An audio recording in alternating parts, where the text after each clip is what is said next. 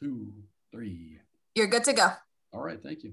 Well, hello out there. I'm Mike Barnett. I serve as Academic Director of the Rutgers Institute for Corporate Social Innovation.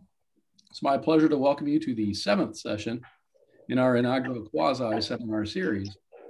These seminars are designed as debates on important topics related to social innovation. But our aim isn't to convince you that a certain perspective or answer is correct. We're not here to crown winners, as tempting as that may be. Instead, we want to enrich and refine the research questions that scholars use when studying these topics.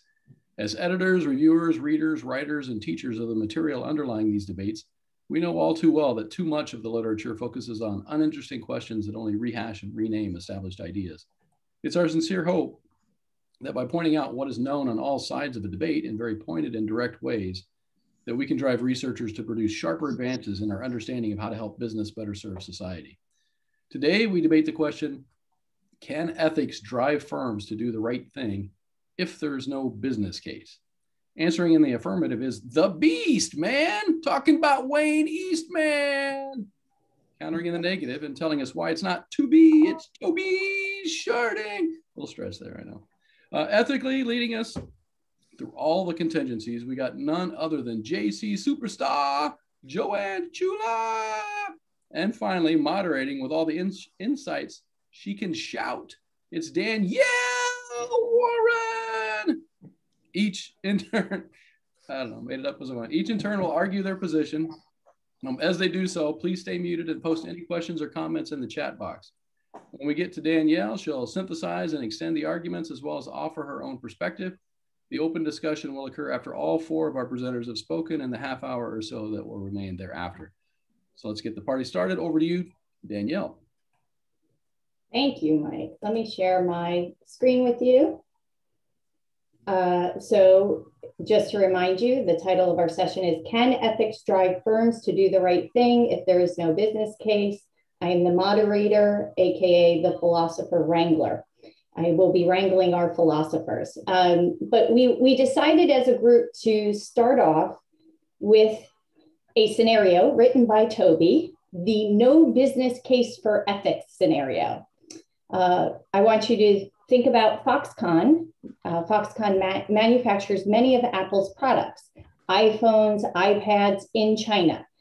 Apple negotiated a highly favorable deal with Foxconn, thin margins for Foxconn and high profits for Apple. In part, as a result of its thin margins, Foxconn imposed inhumane working conditions, 12-hour shifts, 6 days a week, monitoring and controlling workers' every movement, corporal punishment, crowded dorm conditions, separating workers in their dorms from others hailing from the same geographic area, and prohibiting socialization among workers. Such conditions are unethical. Because of its power and size, Apple had no business case to negotiate a deal that would allow Foxconn to treat workers ethically. So that's the scenario that all of our participants will be using. And I want to, at this point, I will stop sharing and pass this over to Wayne, who is going to say, yes, there is a business case. Oh, no, yes. Ethics can, you fill in the blank. Okay, thank you very much, Danielle. Yes, ethics can drive a firm to do the right thing, even when there is no business case. Okay, let's do the usual ritual we're all so accustomed to of screen sharing. Okay, see if I have the right one. Okay. And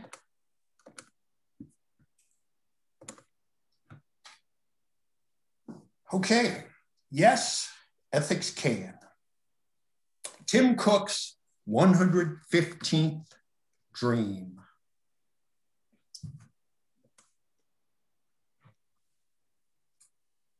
O beloved Krishna, may I fight for ethics instead of my shareholders.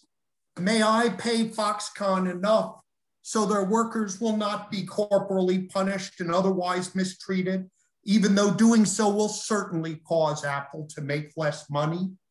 As CEO, I do have the power to drive Apple's actions, but do I have ethical permission to act thusly? My dear Lord Krishna. Now, I fear you will tell me I must fight for my shareholders, dear Krishna. Once you told Arjuna, the great warrior, it is far better to discharge one's own prescribed duties, even though faultily, than another's duties perfectly. Destruction in the course of performing one's own duty is better than engaging in another's, for to follow another's path is dangerous. What do you say to me now, O wisest of the wise? I am sore afflicted. So now imagine Tim on the field of Dharma with the armies arrayed on both sides, casting aside his bow and arrows, sitting down on his chariot, his mind overwhelmed with grief. And now I will excuse myself for a moment to bring in our chief presenter. Danielle asked us to speak in the voice of our favorite philosopher. So I will excuse myself for a moment. Perhaps you can guess who my presenter is.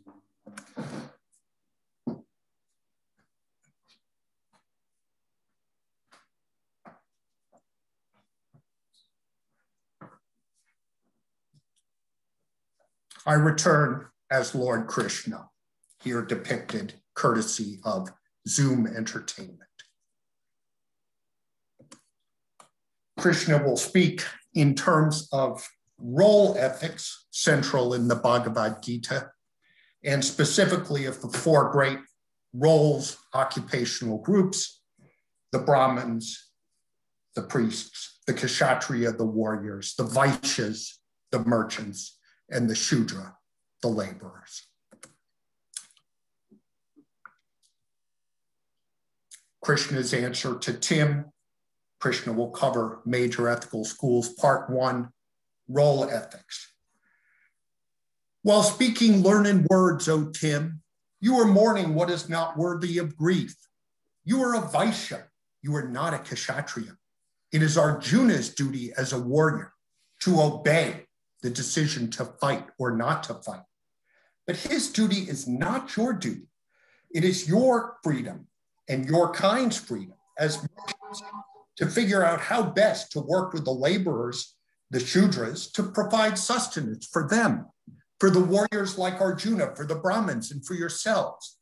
You rank below Arjuna, but you have a choice in how to follow your duty to generate wealth that Arjuna does not have as a warrior. He is a wild beast who must be tamed. You are a tamed creature who hence has a choice. His duty to obey the collective is not yours. Yes, remember what I told you before. Destruction, what I told Arjuna before. Destruction in the course of performing one's own duty is better than engaging in another's. Others will oppose you when you act upon behalf of ethics. But yes, follow your own open-ended duty to create wealth, O Tim, not Arjuna's rigorously circumscribed duty to obey. Now, Krishna channels modern consequentialism through Jeremy Bentham and Joseph Heath of the University of Toronto, to my mind, the world's best business ethicist at this moment, working in a broadly consequentialist tradition.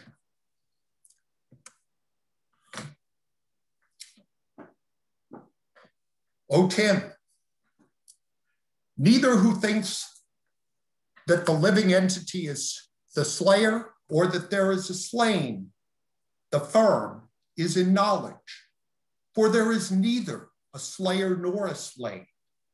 The firm is only a tool for you and others. It is not your master or theirs. You can no more slay it than you can slay a hammer.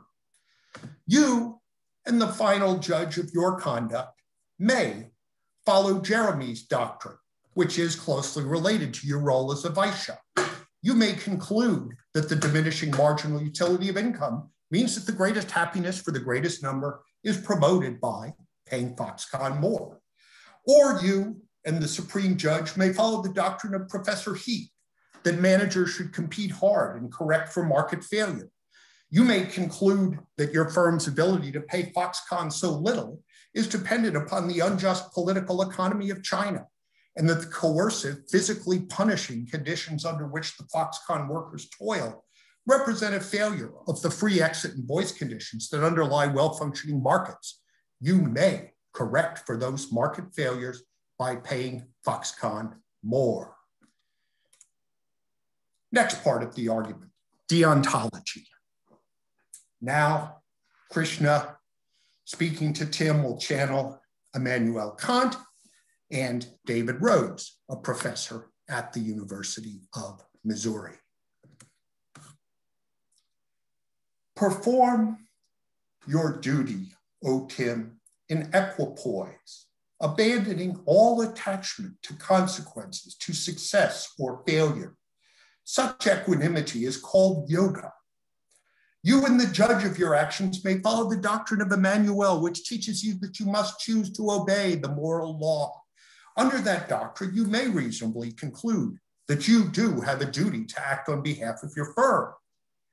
But you may also reasonably conclude that you have an overriding duty not to do so in a way that violates the categorical imperative by physically abusing workers whose situation you are responsible for. As a follower of Emmanuel, you may pay Foxconn more. Or you and the Supreme Judge may follow the doctrine of Professor Rhodes that the market economy you are responsible for depends on a large number of people having a visceral, non-calculative rejection of cheating and other forms of opportunism. You may reasonably understand Apple's underpayment of Foxconn and, yes, of taxing authorities around the world as cheating. Feeling thus, you may pay Foxconn and the taxman too more. And now our final major ethical school, virtue ethics. Krishna channels Aristotle. Krishna channels Alistair MacIntyre, author of the wonderful book After Virtue, which I highly recommend to any of us who have not become acquainted with it.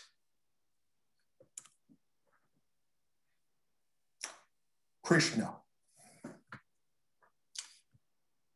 One who is enlightened has detached himself from sense objects as the tortoise has drawn its limbs within its shell. And this enlightened one is firmly fixed in perfect consciousness. As a great-souled man, O Tim, you are above pettiness and above fear. You act calmly, knowing that others will oppose and persecute you, but secure in the refuge of your soul, for that is the only true refuge that there ever is. You and the judge may follow the doctrine of Aristotle, which teaches you that human flourishing, eudaimonia, is the great end. Thus guided, you may cultivate your own flourishing and that of others by paying Foxconn more. Or you may follow the doctrine of Professor MacIntyre, which teaches us that the modern war of principles and ideologies needs to be risen above. Thus guided by him as well as by Aristotle, you may rise above the mundane spirits of calculation and anxiety. In calm equipoise, you may use your power to pay Foxconn more, untroubled by what your foes may then do. Krishna winds up to a conclusion. And now Krishna smiles, and so does Tim. Yes, O Tim, ethics, role ethics, consequentialism, deontology, virtue ethics, alike, all together say that you may use your power to lead the firm to pay Foxconn more. And similarly, the schools of ethics converge to say that your final judge can uphold you permissibly. So say I to you, O Tim, and so say Jeremy, Professor Heath, Emmanuel, Professor Rose, Aristotle, and Professor McIntyre. End your moment of affliction, even as you smile upon us now as you listen to my words, O Tim. Be of good cheer. Now, in the remaining time I have, I'll just sort of translate the tone in which I advocated on behalf of the yes proposition into somewhat more prosaic language. Does Tim have a moral permission, a license under all major approaches to use his power to drive the decision contrary to the business case? He sure does. There is at the same time a correlative moral permission to others who oppose him to attempt to reverse or sanction his action.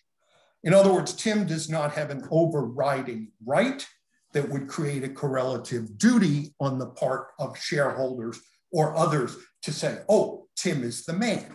No, to the extent a board of directors, shareholders, judges in Delaware or elsewhere determining the shareholder suit, they have a role as well. But does Tim absolutely have permission or license? That's the can part of our debate. And that's why, yes, you should decide not in favor of course, of no, but also not of the wishy-washy. It depends, because no, it doesn't. You always have that permission. You always do. The other side, and yes, there are foes, not just on the field of Dharma, but in life and in business in general, they have their own permission or license as well.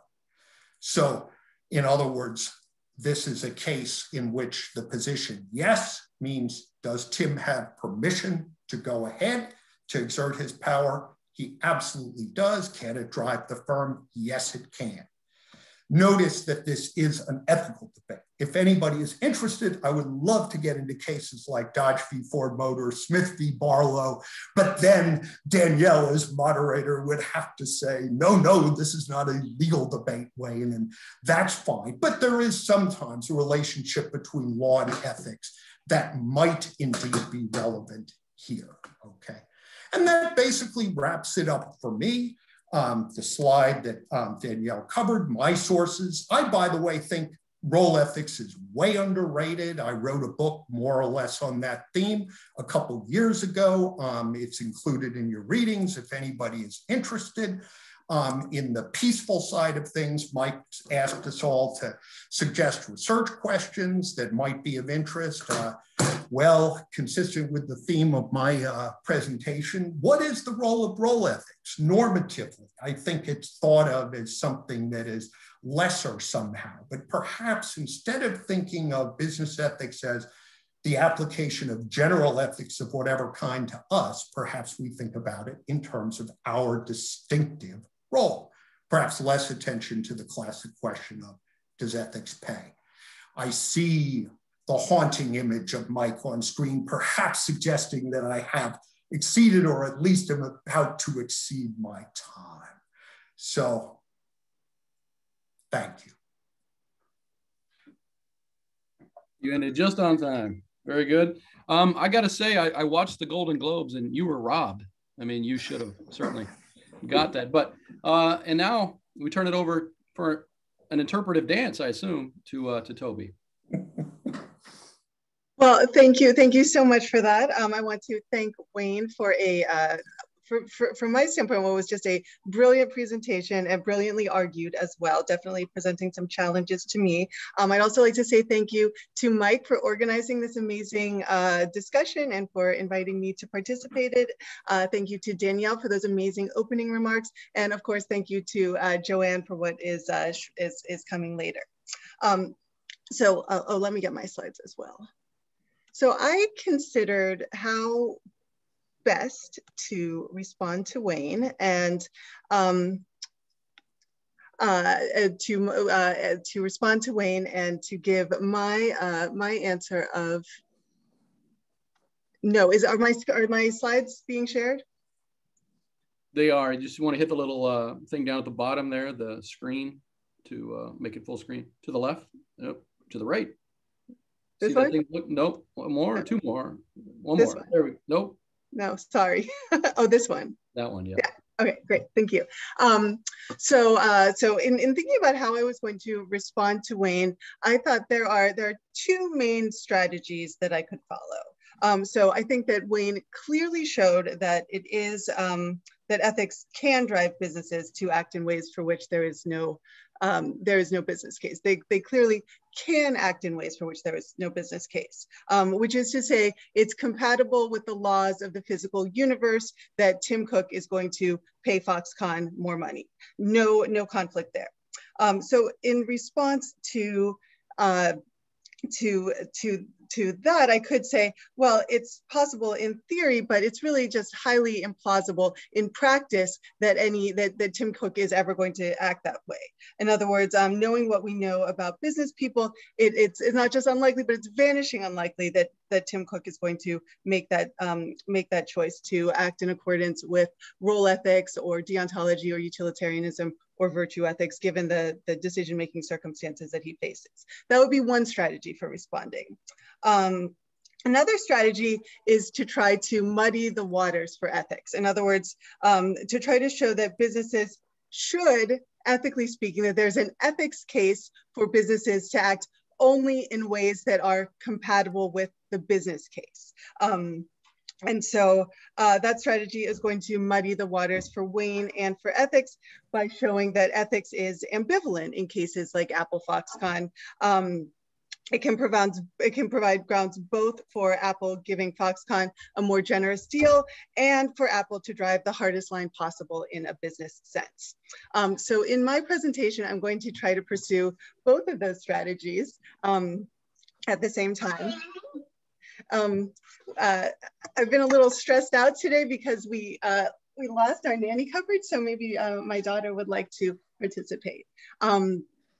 So I'm going to try to make the case for both of those positions, or I'm going to pursue both of those strategies. That there is that it's highly unlikely that business people will follow the ethical case when there's no business case. In fact, that it's so unlikely that we shouldn't even think of it as a possibility, as well as the idea that ethics is ambivalent with respect to this question. So I'll be talking about, I'll be providing grounds to think that the right thing for firms to do is to increase their profits. I'll be arguing that it's so both that it's right for firms to increase their profits, that it's wrong for firms to act in ways for which there's no business purpose, and then finally that ethics can only drive individuals. Ethics cannot drive firms. Okay. So point one, and here I'm turning to the most well-known and most promising intellectual source of my argument, namely Milton Friedman. The right thing for firms to do is to increase their profits. And so this line I'm taking from Milton Friedman's incredibly famous 1970 article from the New York Times Magazine, the social responsibility of business is to increase their profits. And so according to Friedman's arguments, managers are legally obligated to pursue shareholders' directives, which generally are to increase profits. Now you might say, well, that's Wayne brought up this point as well. She's shredding my notes back there. So maybe that I think Wayne, I think that Margot's on your side. Well, I can neither reveal nor deny that we had conversations. she's clearly sabotaging me. So, oh, but here comes my rescuer.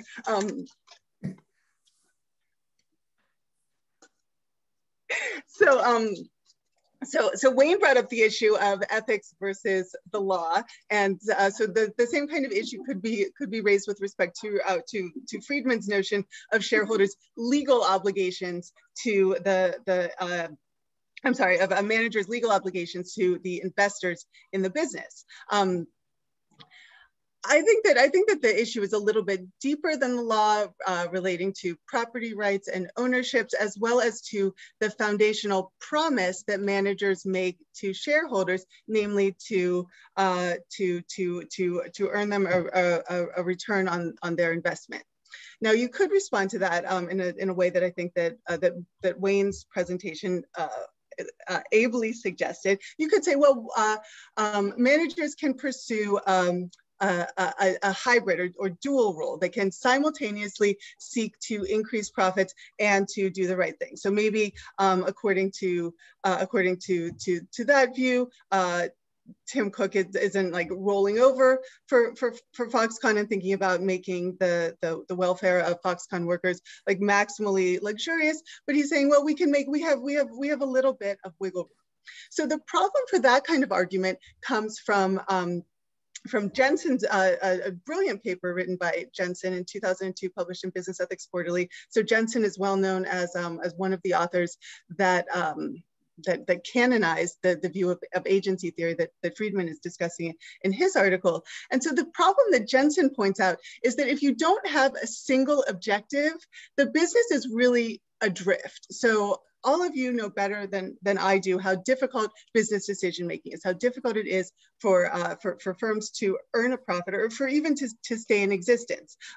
The achievements that Apple, the achievements of Apple Corporation are astounding, and given the a hybrid model where the managers both serve profits and serve ethics would undermine the business's efficiency, it would undermine its ability to get anything done.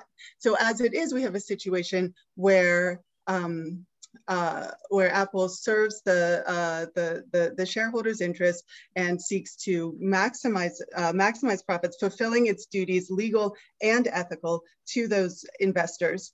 But then also they're generating maximal profits for the investors. And here I'm falling back on Friedman's argument, which is that it should be up to the individual members of a corporation, including the investors, but also the employees, also the consumers, how they seek to serve ethical ends, what is important to them. So for some people, ensuring that poor workers get a better deal, that's the most important thing. That's how they're going to devote their resources. Other people, there are lots of ethical problems in the world. Other people have other interests, and they should, ethically speaking, be empowered to serve their ethical interests as is best possible. And the way for them to serve their ethical interests is having the maximum amount of resources possible to pursue whatever ethical aims they view as most worthwhile.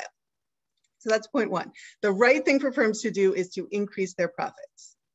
Point two, so not only is it the right thing to do for firms to increase their profits, but there's grounds to think that it's unethical for businesses to act in ways regarding which there is no business case. And so here's where I'm trying to muddy the waters for Wayne. And Wayne's presentation was admirable to the in the extent to which it gave room to both sides, in which he did acknowledge that there was room for the other side to argue. And so in my presentation, I'm going to try to push the other side, that is to say the side saying that ethics directs firms to pursue only those actions for which there's a business case.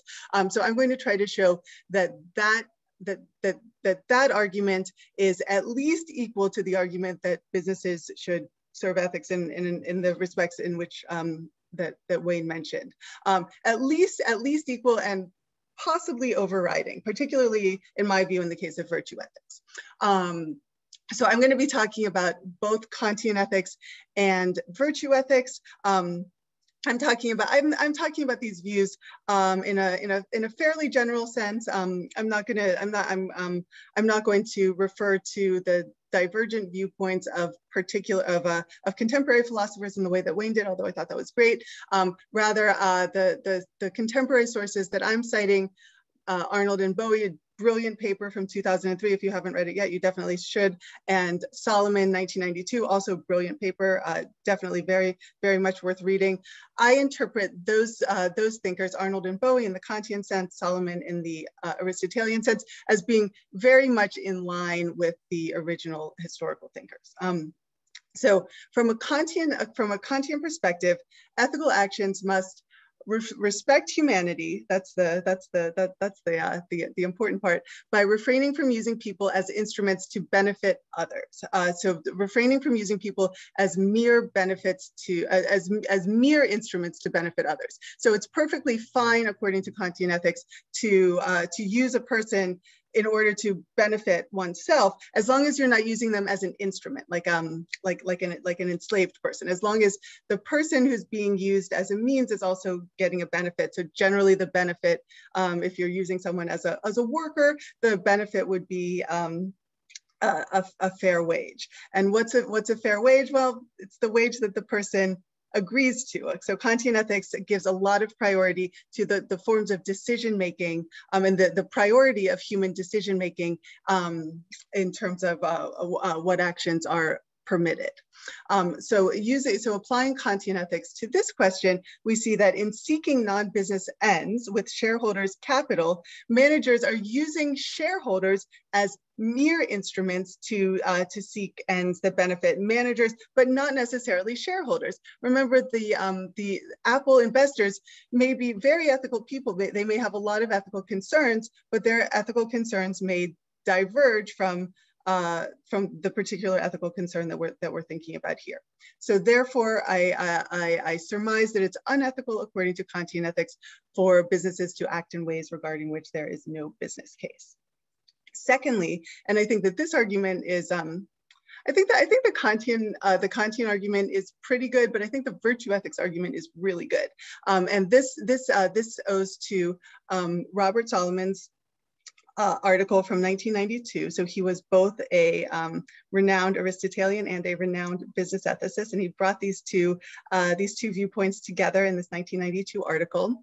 And one of the points that he makes in this article is that the virtues that constitute virtue ethics in a business sense include business ethics, includes business excellence. So so acting in a way that is bad business for the company is against virtue ethics. Virtue ethics implores companies to find ways of both upholding virtue and upholding good business. So there might be some wiggle room here in terms of pursuing actions that further virtue, and then what constitutes business excellence. But there's not a lot of wiggle room here. So I think Apple is a great example of business excellence. It has revolutionized industries. It has given us products that have changed the way we live, have made the ways that we live much better. It's definitely pursuing, or definitely achieving business excellence. And you have to think, particularly looking back to Jensen's claim about the single-minded objective, could Apple have had those achievements if it had muddied the waters, if it said, well, generally pursue profits, but also take these other concerns. Okay, so that's my demonstration that it is unethical for businesses to act in ways regarding which there is no business case. And then finally, I have one more point to make that's a broader point about ethical motivation more generally, and is in a way just thinking about the construct of the question that we're discussing today, which is just to can ethics drive firms to do the right thing if there is no business case? So in Wayne's presentation, he focused on Tim Cook, the CEO of Apple. So in a way, Wayne's presentation elides this question, but I think it does make an important point. And so the concern here is that ethics doesn't really drive firms. Ethics drives individuals. So I have an example from Kantian ethics. And in Kantian ethics in particular, the drive to act ethically is very important because of Kantian ethics' focus on decision making. So ethics fundamentally involves doing an action because the because the actor is motivated in the right way, because the actor is motivated to do the right thing. And so the concern here is that firms don't experience this kind of motivation. So Tim Cook does experience this kind of motivation, and Tim Cook has a lot of authority over Apple, but he's not the last word. There are a lot of people that come together, and even Tim Cook's motivation doesn't fundamentally motivate Apple. So there's a second point that relates to this that's I think also helpful. So and this relates back to my earlier thoughts about responding to Wayne's presentation by poking holes in the idea that, well, managers can act in this way, but is it really practical to think that they're going to? And so I'm looking at it was a presidential address for the Society of Business Ethics from 1999, John Boatwright arguing that most managers are so far from being driven by ethics that the business ethicists shouldn't even really hold this up as an ideal. So thinking about like trying to get Tim Cook motivated by all of the amazing arguments that Wayne mentioned it's really a non-starter, because it's so implausible, it's so impractical that it's not going to happen. Rather, and I believe that this concern has actually been raised by a couple of people in the comments, what business ethicists should be doing in thinking about getting firms to act in ethical ways is striving to develop markets that produce ethical outcomes. And this brings in Wayne's concern about the unjust situation, unjust political economy in China as well. So I believe that's actually, it looks like I have a little more time. Is that right? I gave you +2 for the toddler attack, but you pretty much used it at this point. All right, then I'll cut it off. Thank you. All right, well, thank you very much for persevering through that. I mean, I had 911 on the speed dial just about, but she was clearly aligned with Wayne. Oh, I bet Q was behind this even, so certainly something's afoot. All right, let's now turn it over to Joanne, see what is in store, either artistically or otherwise there.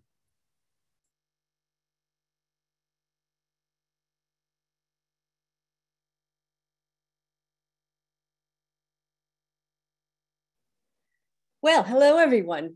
After these two brilliant presentations of my colleagues, I feel like I'm at a disadvantage here with my mushy position of it depends. But I'll start in a very important place. Sorry, here. Can you hit the full screen? Do I not have the full screen one? Okay, wait a minute. Let me hold on. Let me just go back. And it's just, yeah, down at the bottom, yeah, the screen thing. Where is it? Oh, here we go. Oh, maybe it's not going to do it. Maybe if you just enlarge it, then. Here we go. I got it. Okay. So now I'm going to start with Mike Barnett. And instead of putting a picture up of him, because you have a picture right there, this is a picture of Mike's office. And I put up this picture of Mike's office because of the sign that Mike put up. I don't know, years ago. It's been I forgot what that place looks like. Thank you. I was just there. And notice the sign next to his office says lost. Well, when I was working on this, I was feeling a little lost. And so I turned to Mike. Now, what Mike has over the lost sign is an unreadable map of our offices, so it's not very helpful. But Mike actually wrote an article answering the question that we're talking about today. So I thought, as an homage to Mike, I should at least read his article. And I found two things that were useful for framing up what I want to talk about in the it depends argument. Mike makes a couple points in this argument about the business case for CSR. He talks about a kind of pro-business case argument where he argues that it's better for businesses to just sort of do good things, and that will improve their relationship with their stakeholders. So there we get a good business reason for why you should do good things, why you should behave ethically. And then there's a second argument in there I found interesting, and that is that the strategic use of CSR can hamper a firm's ability to build stakeholder relationships. And all of a sudden, my philosophical antenna went up at that, and I want to come back to that statement. And then he makes a very useful distinction, which you see often in business ethics literature, There is a really big difference between just behaving ethically towards stakeholders and actually doing something good for the community or a CSR initiative. And I think that distinction is very important. In the article, he talks a little about stakeholder theory. I see Rob Phillips is here and other friends who have worked in this area. And all I wanted to show in this slide is that, you know, we go around, we have journals called Business and Society. We have courses called Business and Society. And then there's all sorts of models. People make their own little diagrams of what stakeholder theory looks like. So if you look at the one on one side, you've got the company, that's a big blob in the middle. And what I want to say, and I'm not making any radical statements about stakeholder theory, is my diagram shows how tiny business is in the middle of everything else. So it's not really that I want to think about business and society as if it's contingent, but rather business in society as if it is completely inseparable and a part of a much larger whole. Another person who's taken this position, and some of you may have read about this letter, was the famous letter by David Barrett. He's the CEO of Expensify. He put a lot of business people into having the vapors. He sent out a very partisan letter telling everyone that they should vote for Joe Biden because he feels he should protect democracy. This letter, by the way, is a fantastic letter to have your class read side by side with Milton Friedman. Because if you look at, I only put up 2 parts of it, you know, he does these kind of questions like, who are you to do this? Because most people thought this was kind of an outrageous letter. But, you know, he says he has a right to free speech. But the second question of, you know, shouldn't you remain neutral as a company? He says, well, you know, Expensify depends on a functioning society.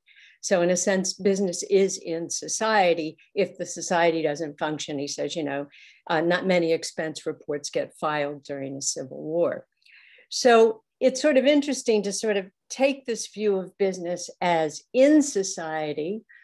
This would be contrary to the separation thesis, the idea that ethics is completely separate from business.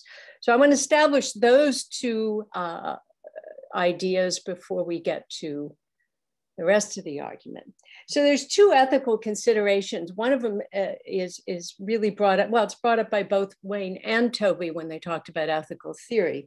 In metaethics, which for those of you who aren't in philosophy, metaethics is the study of the logical properties of moral statements. It's the epistemology of morals. It is really the underpinning of ethics.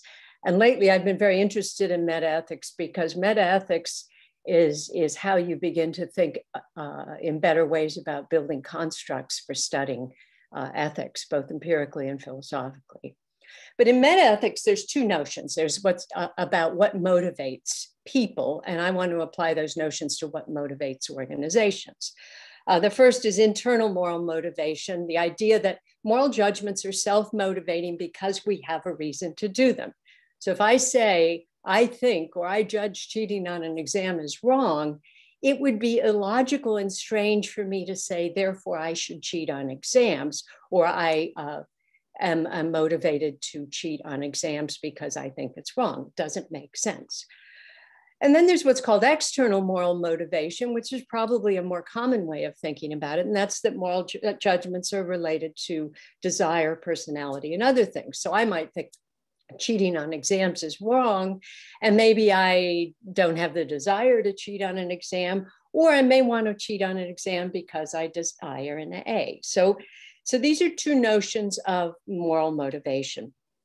Now, hold those for a minute. I'm going to come back to them because they're central to the argument. On the normative side, going back to one of Mike's comments about stakeholders using CSR as a strategy, in other words, you know, using it for PR reasons or whatever, can actually alienate people. This is a curious kind of argument. It's this, I think, a kind of misguided moralism that occurs sometimes. The idea that because business does things that are in their own self-interest, like McDonald's sells hamburgers and gives the profits to the Ronald McDonald House, because they do it in their own self-interest, they're not ethical. Well, that's actually not right, because having a goodwill or having good intentions or having a kind of moral purity when a business does something good doesn't necessarily mean that they're not doing something good. The Ronald McDonald House still gets the money. It still works the way it should. So one has to watch out for that kind of argument. And then the second one is in utilitarianism. And Mill makes this really interesting point in regard to Kant. He says the intent of an action. So if a company does some kind of CSR project and their intent is part of their strategy, as Mike has pointed out, that may tell you something about the ethics of the actor, according to Mill, might tell you about the company, but the result tells you about the ethics of the action. So you can still do good things with bad intentions. Now, the reason why I tell you this is I want to turn to another philosopher named Peter Singer. Peter Singer is an Australian philosopher. I'm showing you a picture of him with a sheep because one of the things he's most popular or best known for is his work on animal rights. So the sheep's probably happy that he's there. So in a blog, Singer makes this statement, which is really about the kind of internal kind of motivation for ethics that I want to press. He says, if you're living comfortably and other people are hungry or dying from easily preventable diseases and you do nothing about it, there's something wrong with your behavior. And I want to be able to say that if you're an extremely wealthy or a fairly wealthy organization living in the middle of poverty or located in a really poor area and you do nothing about it, that maybe there's something wrong with you too. And then the second statement is also really, really important for my it depends argument. So the first one, I'm actually supporting the idea that you don't have to make a business case for ethics. The second one says, I assume it's within the power of the affluent to reduce absolute poverty without sacrificing any of the comparable moral worth. Meaning you can make reductions in poverty without doing things that are unethical and also probably things that are harmful to you. So now here we turn to Milton Friedman for a minute, because one of the things that's interesting if you just look at the arguments in Friedman is that some of his arguments are basically arguments that it's harmful for businesses to do CSR kinds of things.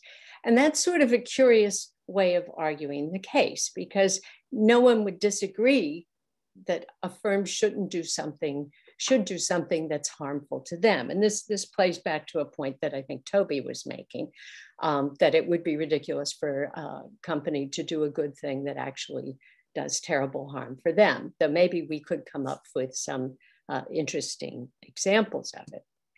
So that's part of Singer's idea that you should do good when you can and you shouldn't do harm. So my last point that I want to make that puts the argument together is two things. The first is ought implies can. So I want to argue that businesses that can do good things ought to do good things. I also want to argue that there's something wrong with a business that is operating either surrounded by poverty or need or other such things that require some kind of attention that cannot be given by government or other things, that they have an absolute obligation to do it and that there's something wrong with them if they don't. And nobody expects a business to do something that they can't do or is going to destroy them. And so here we turn to the case of Roy Vagelos. So we've talked about Foxconn, and he's the CEO of Merck when they donated the money to the medicines that they invented to cure river blindness. It's what's interesting about this case. So you're all familiar with the river blindness case, but there's another part of it that has to do with the history of Merck that's interesting. And that is that during World War II or after World War II, Merck donated a bunch of streptomycin to the Japanese. And what's interesting about it is that was many, many, many years ago. And then we fast forward to the 80s, one of the things that's significant about that is that the Japanese didn't forget. And Merck was one of the first He was among the first pharmaceutical companies to be allowed to operate in Japan. Sometimes when a company does good, you don't get an immediate return, nor do you know what that return will be. That's just not a practical observation. It's also an observation about ethics in general, that ethics does require a kind of leap of faith. We may do the moral things every day and not know if there's a payoff from them, not be able to imagine a payoff from them. We want to think that ethics, doing the right thing, is an intrinsically good thing to do, but very often good things happen that we can't foresee. So having to make the business case when you can't always foresee what the ends will be of doing something good is perfectly fine, and it's perfectly important as a part of what ethics is actually about. So let's look at my depends argument. So when we say you need to make the business case, what I want to argue is that when a business wants to undertake a CSR initiative, they have to show that it can't or it will not harm the business, and also that it's something that the business can do well or appropriately. And certainly there's lots of literature on this and what are appropriate CSR projects. And then the second is that, going back to the Merck case, what I also find interesting about it, first of all, is the leadership of their CEO in it. And there's been a lot written on that, and I've written something on that. But also the fact that when companies and industries take these initiatives, they take on a kind of moral leadership in the industry. And what was interesting after the Merck case is that all of a sudden a bunch of other major pharmaceutical companies started doing similar things, whether it was water filters to filter parasites out, or mosquito nets, or any of those kinds of things. There's a kind of peer pressure that you create that, in a way, going back to Peter Singer's case, you look bad if you're not doing it because so-and-so did it and they made a big splash. There's a German expression, it's do good and talk about it. That's not always a bad thing, especially when you raise the norms within the industry. And I think individual leaders and companies can take leadership in creating the kind of situation that Singer talks about, of making it seem odd when a company does not attempt to do the right thing. So now, the no need to make a business case I've already talked about. First of all, the idea is that business is in society and is a player in everything that goes on. So I'm taking a much more integrated look at it, and the fact that ethics is in any way separate doesn't really make sense, because society, government, and all those external things in stakeholder theory are what make a business possible. And so I don't think there's any separation there. It logically and morally follows that when a business sees something wrong, especially if it's appropriate, it's in their community, it's in the area they do business, they need to do something about it. And it should start to look bad. And the one reference here we're thinking about is all of these billionaires we have now, especially the tech billionaires. There comes a point where it starts to look almost odd. And again, this is cultural too, in American culture, but I would argue in some other cultures as well. It begins to look odd if they don't start giving their money away. Obviously, Bill Gates is a great example of this, but when you have billions of dollars, you have a lot of potential to help other people. If you don't, as Singer says, it looks odd. It seems odd. It seems like there's something almost wrong with them. And that's a good thing. And then, of course, lastly, doing the right thing requires a leap of faith. And I think that is part of why you don't need to make the business case is that. And in ethics and in societies and organizations, when people lose faith in the fact that doing good will turn out well, it's the reason why we don't have children's books where the bad guy wins. It's the reason why things have to turn out well when people do the right thing. We need to believe that. Now, not all organizations believe it, not all business people believe it, not all individuals believe it, but all of ethical behavior requires that leap. It's into the darkness because Sometimes it appears it's not going to turn out. Sometimes your best judgment is doing the right thing is going to be horrible for you, but you need to believe otherwise. And lastly, the new research question. So I think instead of asking the question we have today, it might be useful to ask, why don't firms use their resources to help others? What's their excuse? What's their reason? Now, I know this all sounds like heresy compared to what someone like Friedman might say. And of course, as Tobey has nicely pointed out, businesses are supposed to be there creating value, doing all these other things. But the point is, it would be interesting to go around and say, why don't you do this? And see if they really have good reasons for it. And that I'm not so sure. And one last Aristotelian point on this, going back to Tobey, is that the interesting thing about the way that the Greeks, particularly Plato and Aristotle, thought about ethics is they never, because arete meant excellence, they never saw the separation between moral knowledge and moral action and technical excellence. To be good at something meant that you were not only technically good at it, but you were morally good at it. And I think it's a really rich way, and I'm glad she brought it up, it's a really rich way to think about the obligation. So in the end, I probably end up on the no side. I'm probably ending there. But I think that the depends are really important because there's a lot of straw man arguments out there, a lot of arguments that make it sound totally ridiculous for people to engage in these things. And I'd like to say beware of the straw man, because the straw man, first of all, doesn't exist and is often an excuse in cases where businesses that can do more don't. So I will leave it at that. I hope I'm not over time. Am I on time? Yeah, you're way over time, but am I? Yeah. Oh, I'm sorry. That was that bleep, bleep, bleep sound that I threw in there a few minutes back. But thank you very much. And I think, we don't want to bury the lead here, but if I understand it correctly, we've concluded that Joanne Ciulla agrees with Milton Friedman. Is that? Yeah, you got it. Okay. All right. So now let's turn it over to put it all together and leave us on a perfectly clear note is Danielle Warren. Yes, that's my job. I had to keep track of my colleagues' arguments while trying to not get distracted by the chat that was going on, which was very interesting. We will get to your points in a minute, and you're going to have an opportunity to participate, all of you in cyberspace.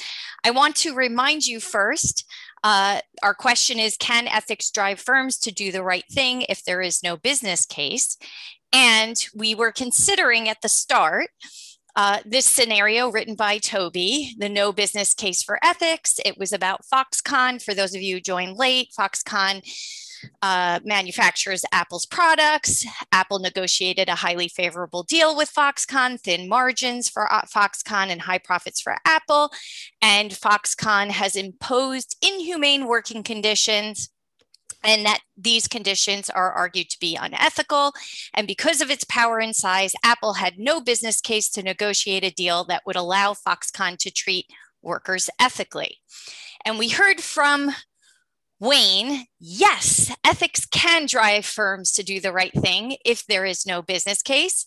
Many normative approaches, virtue ethics, consequentialism, deontology, support the humane treatment of workers even when the business case does not support it. We heard from Tobey, no, ethics cannot drive firms to do the right thing if there's no business case. Firms do not have ethics, people have ethics. Firms were created to generate profits, using them for other purposes is unethical. And we heard that there were some problems with the question, or I foresaw some of you raising some issues with the question itself. If the business case determines what is ethical, pursuing profits equals ethical, then following the business case is the only ethical option. Business case versus ethics is a false dichotomy because business case equals ethics. So that would be one argument associated with the question that we're being asked. A second problem with the question one might raise. If the business case is not a normative concept, then it is a false dichotomy to say business case versus ethics. It would be similar to asking people, which would you choose, an orange or ethics? They're just not relatable concepts. But we did hear arguments from all three of our folks on the debate debating this question: can ethics drive firms to do the right thing if there's no business case? We have Wayne who argued yes, Tobey who argued no, Joanne who argued maybe, and now Deborah is going to launch a poll so you all can weigh in on which one. Deborah, do you see the poll? There we go. Yeah.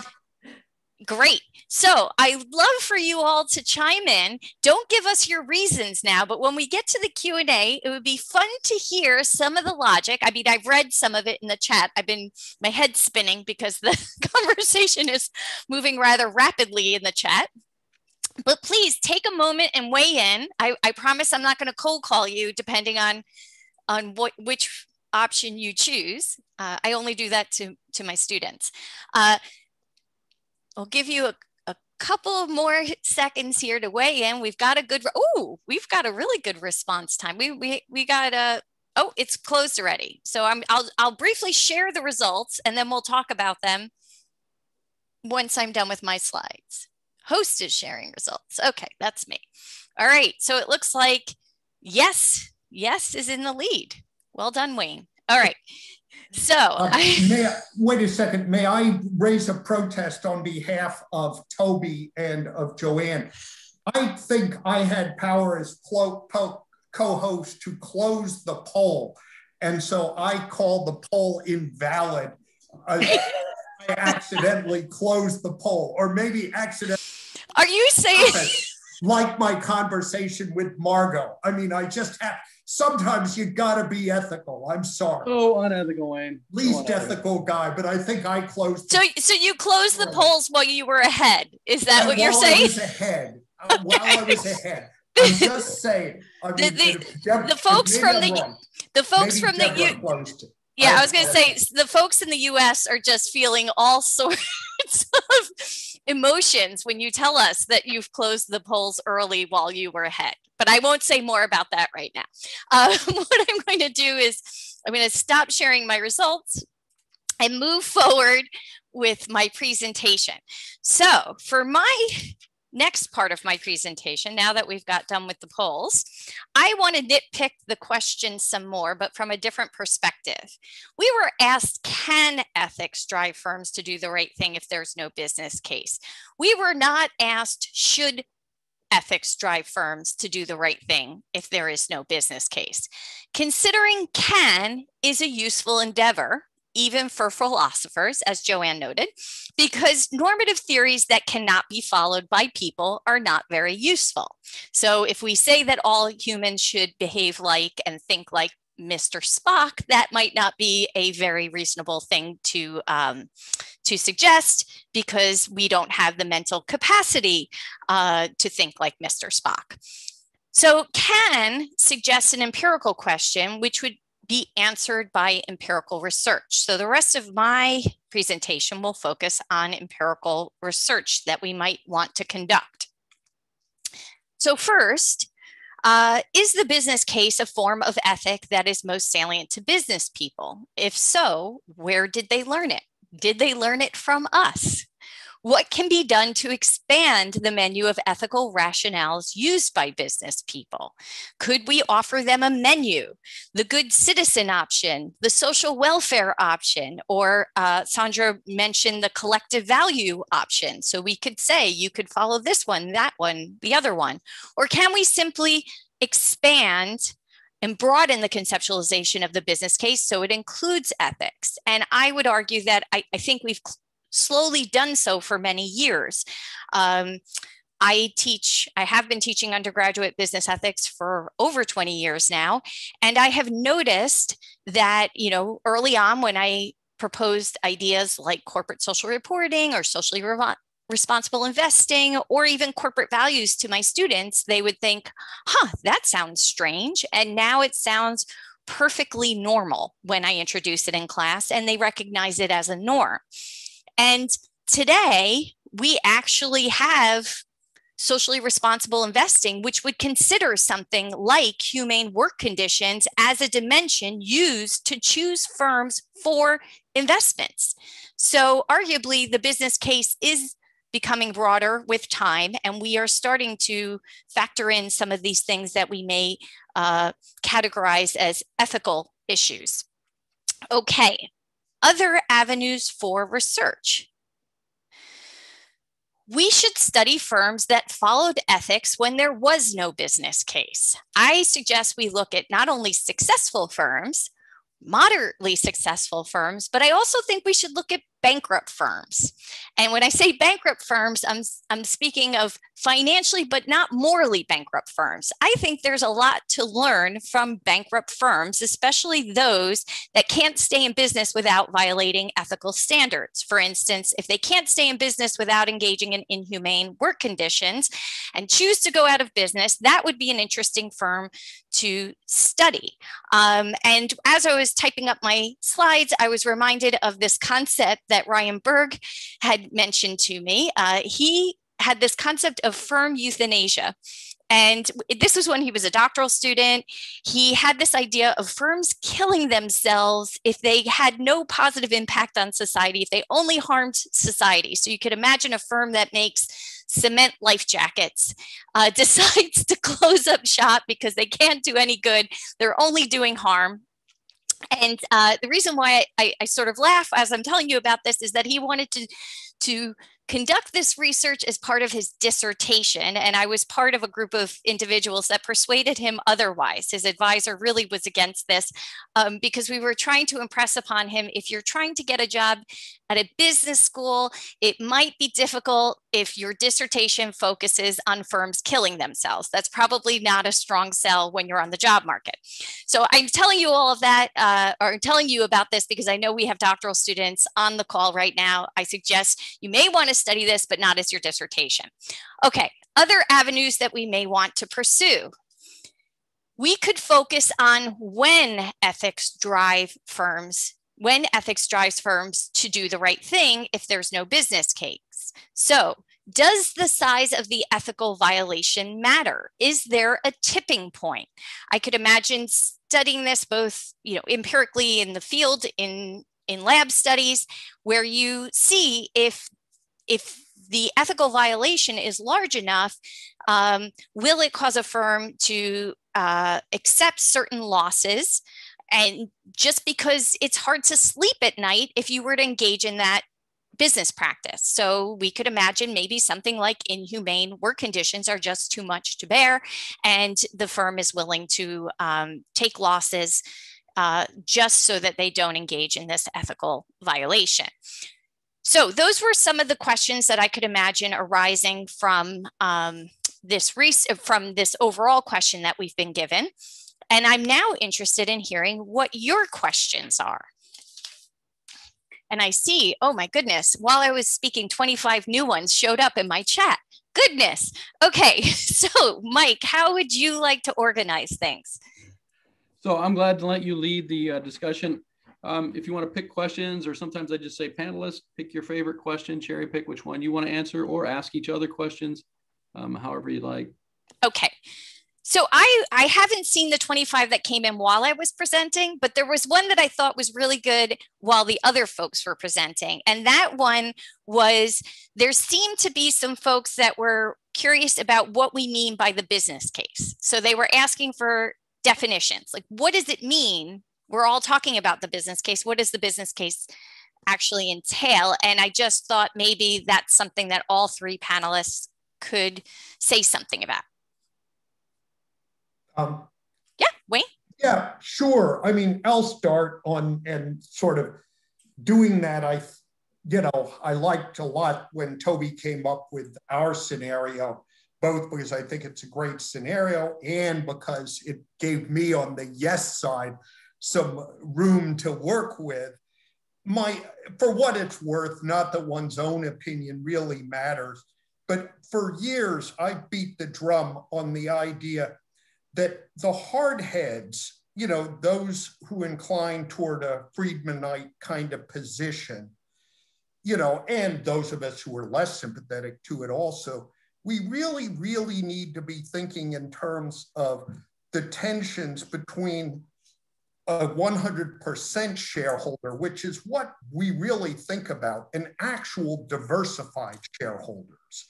So it strikes me that there is just a very mainstream Michael Jensen financial economics case to be made that Apple should be maximizing on behalf not of 100% shareholders, who might include Tim himself, but on behalf of the actual diversified portfolio of Apple shareholders.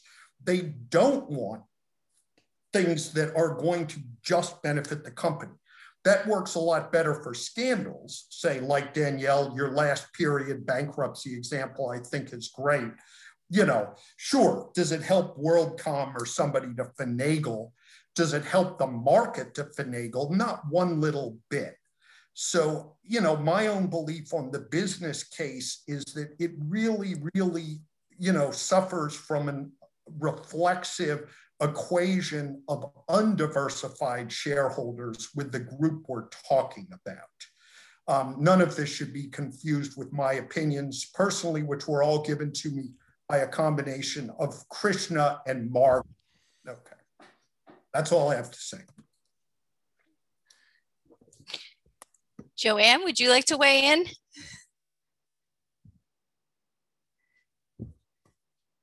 You're still muted. Sure. No, I got it. Sure. I mean, when I first saw the question, I had that question too. What's the business case? Is it going to be just, you know, stockholders? I took it more as the Milton Friedman argument, but I also think that it's a slippery idea, because part of the concept is this question forces you to reconceptualize what business is in relation to society, because the business case works as a very narrow one, a stockholder only kind of case, if that's how you see business in society. If you see business as an integrated part of it, the business case becomes much more nuanced. That's why the depends part is important, because it really raises the question, you know, what should businesses be doing? So I took it as the narrow one, and I don't know what the actual question was supposed to mean, but that's all I took. Tobey, what did you do? So I also took it in the narrow sense. Actually, one of the reasons that I thought that the Apple Foxconn case was so interesting was that so Apple during the spate of suicides of Foxconn employees, I guess it was between 2010 and 2014, Apple essentially was not punished by consumers for that. As awful as that was, it was hundreds of people committing suicide, protesting, attempting to commit suicide unsuccessfully. It was an awful human rights, a catastrophe for human welfare. But Apple was not punished, and I thought that really just reinforced that Apple didn't have that narrow business case to make changes to its relationship with Foxconn. Now, of course, although Apple was not punished by consumers, or was not apparently punished by consumers, they did ultimately make some changes to help the workers that were manufacturing their products. As far as I know, the deals with Foxconn didn't change, but the resources that Apple contributed to worker welfare did change, and they did make contributions to like they hired therapists to work with the employees. They built recreation areas where they could relax. I believe that the restriction on socializing with on restricting socialization with people who were from the same area as you, they asked Foxconn to lift that restriction. Foxconn did lift that restriction, so they did make changes. I thought that ultimately fed into Joanne's later point about, like, is this something that you can really, is this something that you can live with, even if there's no business case for it. But the short answer is I interpreted it in the same narrow way, and I take the criticisms of that narrow approach. Mike wrote the question, So Mike, what's the business case, Mike? It's a business case for anything. It's just, can you make money doing it, right? Is there a way to get returns in excess of what it costs you to do it? It's as simple as that. And you don't believe that ethics is part of the business case?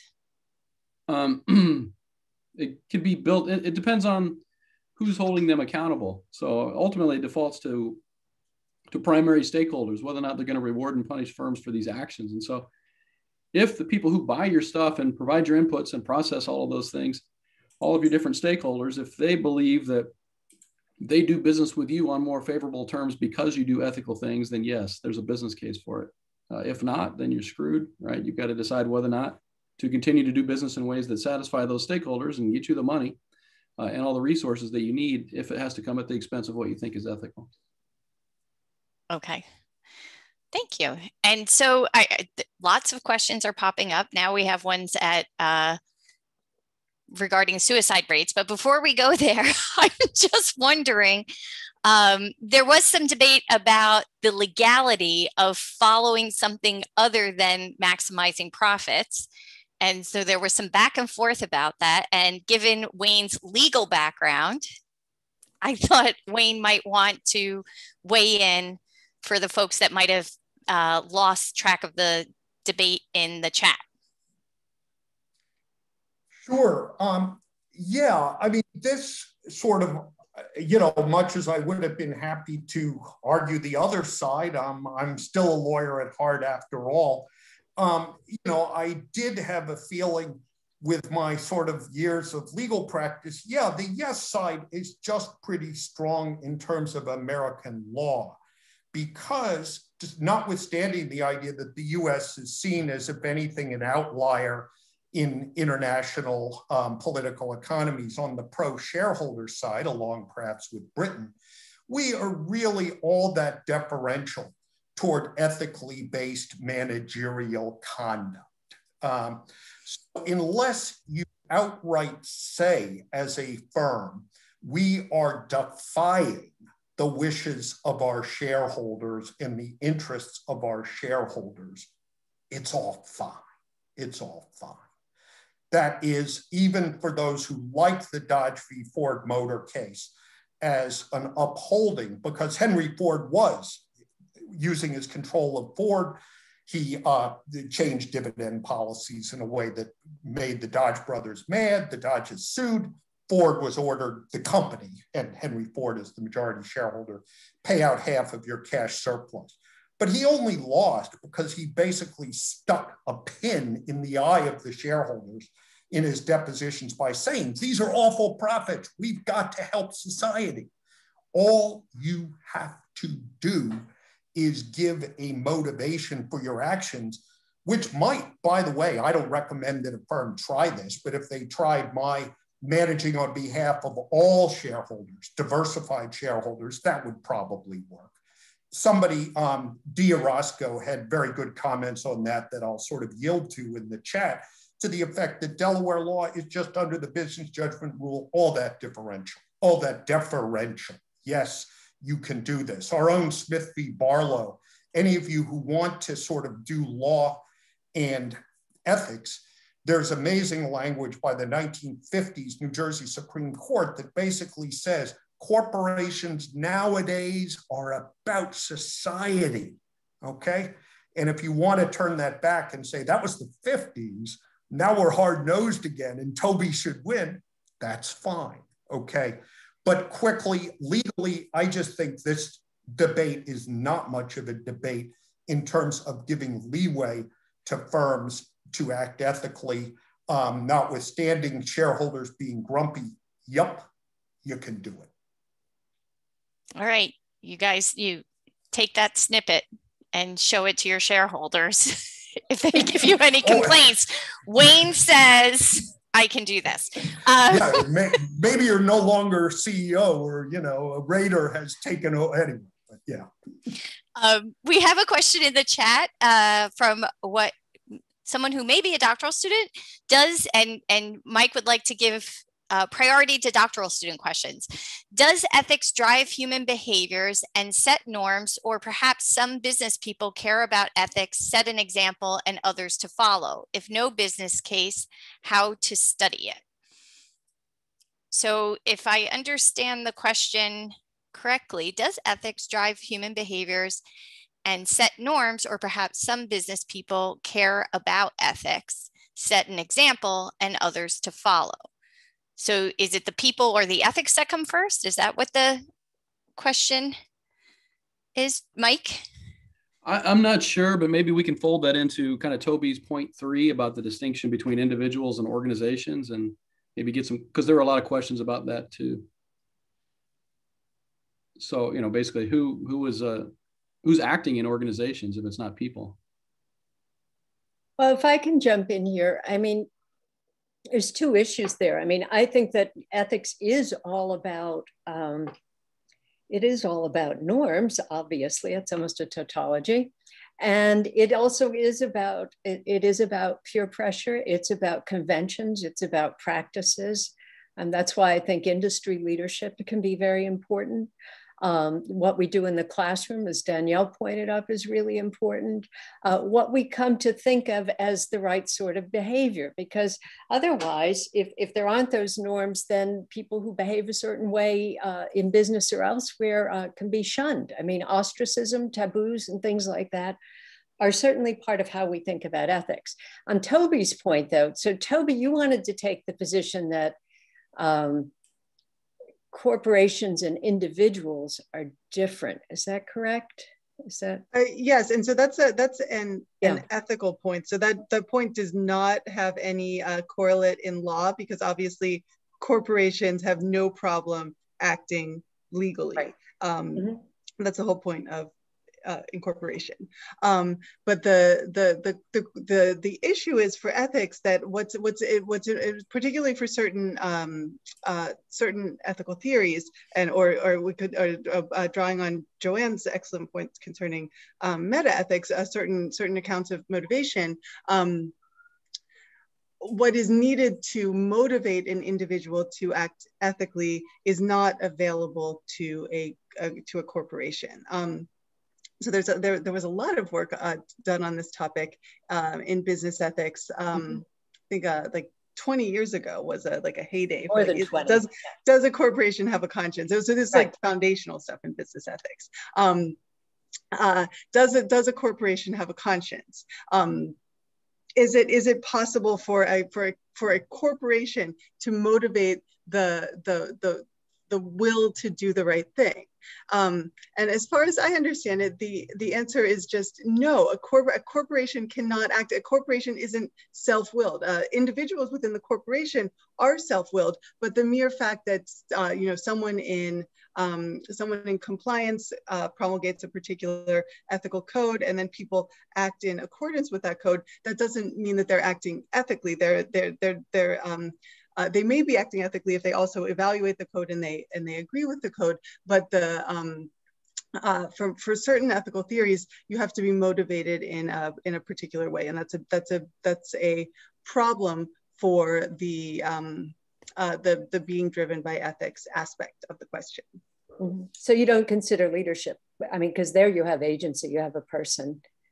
So you can have people take leadership in organizations that make those organizations behave in a certain way. Absolutely. So so that's why I found Wayne's focus on Tim Cook to be somewhat disarming, because Tim Cook can be motivated in the correct way for ethics. He's a human being. He has a conscience. He has intuitions. He has he has ethical experiences that have shaped his intellect in particular ways and that lead him to prioritize certain concerns over others, to recognize for himself when things are right and wrong according to his own intellectual lights. But Tim Cook, as powerful as he is, he's not all there is in Apple. And in particular, his directives don't necessarily, they can't direct the the people, they can't direct Foxconn employees. I mean, in any way, he's not even within the chain of command with Foxconn employees. But even the managers who are making deals with Foxconn employees, he doesn't direct them in an ethical sense. That's the concern. Yeah. Okay. Oh, you want to, Wayne, chime in. Just a final thing. I thought Joanne's tribute to our conference organizer, to Mike, was, appreciated and good. And just a final note to Mike to examine his own thinking on these issues of, individuals and firms is Mike, greatly to his credit, for a person of his age, generation, and so on, has experience in a certain organization that my father and almost all men used to have experience in, the US military. Now, there really is, I believe, and that was why I went with what I thought was the gut of this. In all of our hearts is part of a feeling that working for a firm is like being a soldier. And it's especially true if you've been a soldier, I think.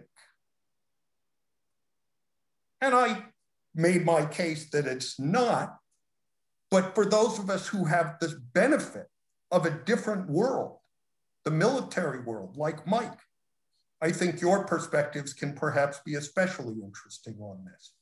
I'll leave it at that.